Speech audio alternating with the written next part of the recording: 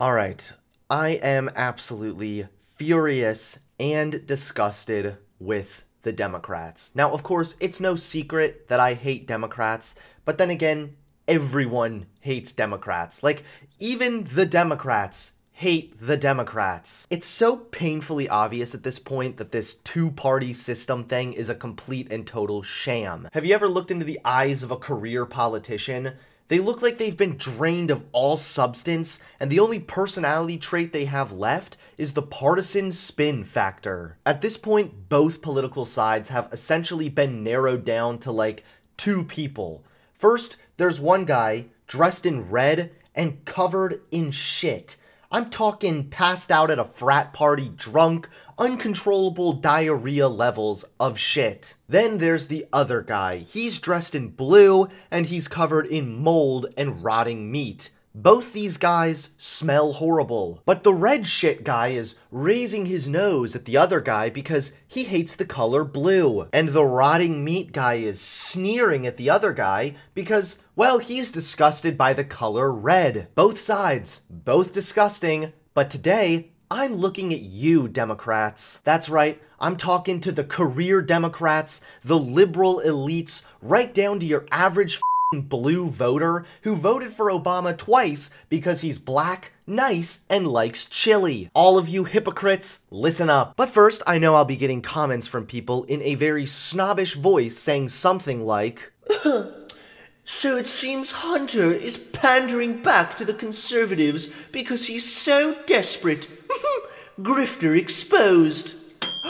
Ooh, it's time for my Pop-Tarts and hentai!" To which I would respond, buddy, I may have left the right, but I never said I was joining the left. Sorry if you read some fake news or misunderstood your favorite Groiper Twitter account. Alright, I just wanted to get that out of the way. Enough of that crap, because I am angry as hell, and the Democrats fully deserve my wrath, along with the wrath of the almighty God. Now, of course, I always knew the Democrats were hypocritical cucks, but this latest blatant display of hypocrisy has managed to really piss me off. As you all know, Joe Biden is the Democrat who's been chosen to run against Trump. But Joe Biden has been accused by multiple women of making them uncomfortable by sniffing their hair and putting his hands on them. Although kind of pervy, it wasn't quite illegal. Although the newest accusation that Biden allegedly complimented the body of a 14-year-old girl may be falling into some Chris Hansen territory. As you all know, Biden has been hit with a new, far more serious allegation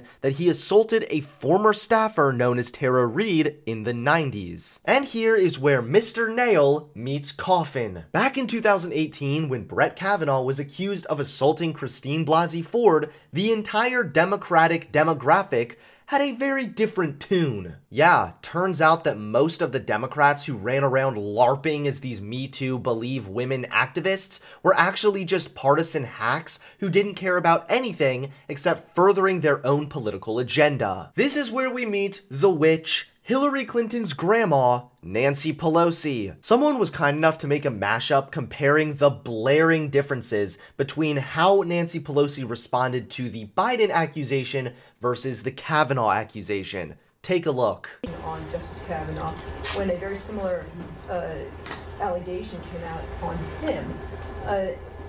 Well, let me just say, I respect your question, and I don't need a lecture or a speech.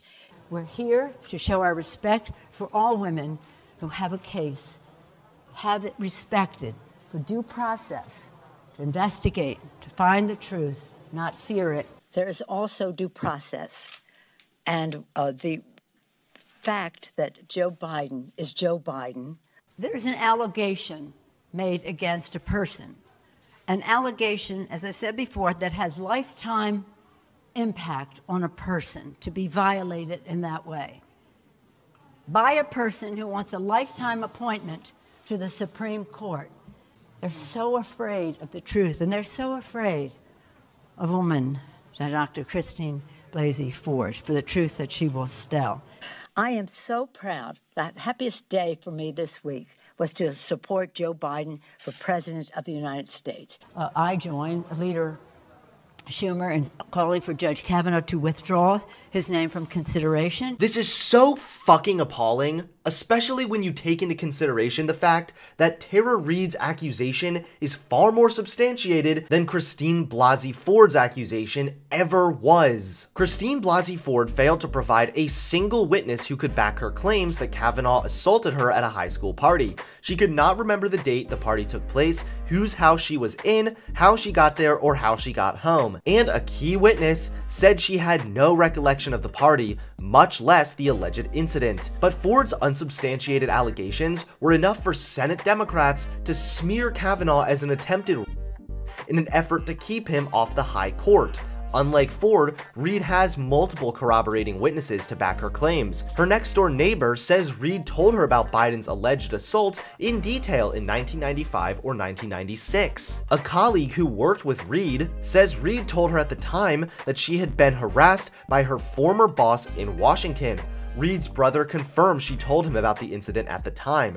And a woman Reade says was her mother called into Larry King Live in August 1993, the month Reade left Biden's office, asking for advice for a daughter who had just left Washington after working for a prominent senator and could not get through with her problems at all, and the only thing she could have done was go to the press, and she chose not to do it out of respect for him. So despite the obvious fact that Reade's case is far stronger than Christine Blasey Ford's, the Democrats have chosen to downplay, cover up, or flat out ignore the allegations being levied against Biden. It's not just Nancy Pelosi either. I spoke about this in my video last week where I talked about Alyssa Milano, the Hollywood hack and huge Me Too supporter who has now decided to not only endorse Biden, but completely contradict herself when you compare how she responded to the Kavanaugh accusations. But my friends, it gets even worse because it's also the mainstream media. That's right. Cuck News Network, CNN, has published virtually no coverage of Biden's accusation compared to the nearly 700 articles written on Christine Blasey Ford. Imagine being such a stupid loser you spend your entire career railing against the president for being inappropriate, but then as soon as your preferred candidate is accused of being inappropriate,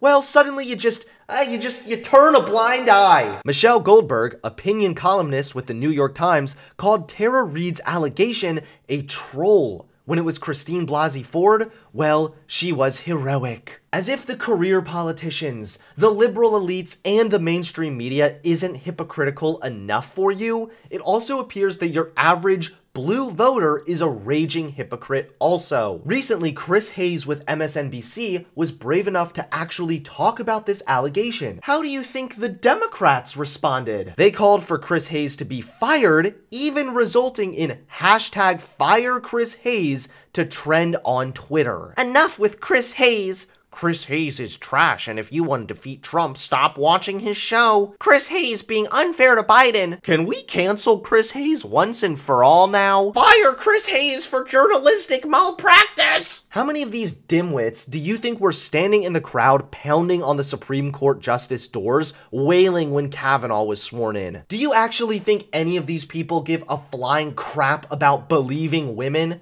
No, because a creepy dementia man is still better than the bad orange man. Listen, this is certainly shocking, and I'm definitely mad about this, but I think we need to take this a step further.